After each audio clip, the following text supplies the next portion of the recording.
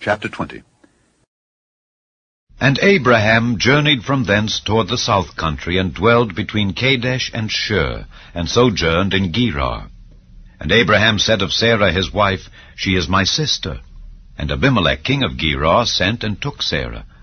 But God came to Abimelech in a dream by night, and said to him, Behold, thou art but a dead man for the woman which thou hast taken, for she is a man's wife. But Abimelech had not come near her, and he said, Lord, wilt thou slay also a righteous nation? Said he not unto me, She is my sister? And she, even she herself, said, He is my brother. In the integrity of my heart and innocency of my hands have I done this.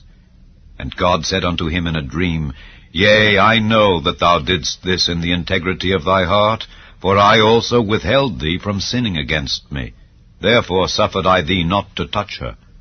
Now therefore restore the man his wife, for he is a prophet, and he shall pray for thee, and thou shalt live. And if thou restore her not, know thou that thou shalt surely die, thou and all that are thine.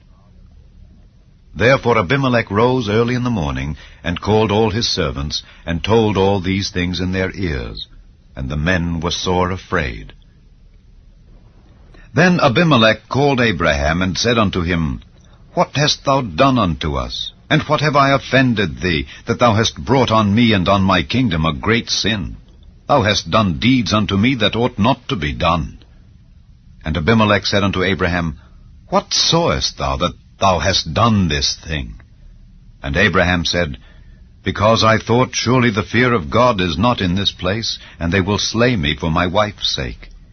And yet indeed she is my sister. She is the daughter of my father, but not the daughter of my mother, and she became my wife.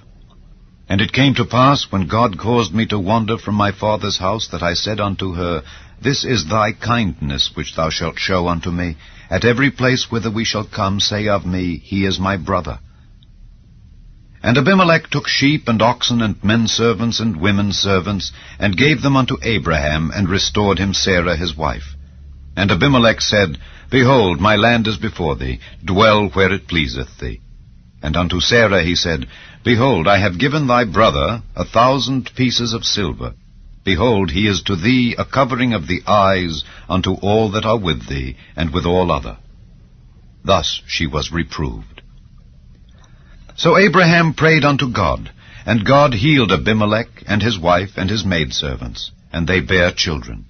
For the Lord had fast closed up all the wombs of the house of Abimelech because of Sarah, Abraham's wife.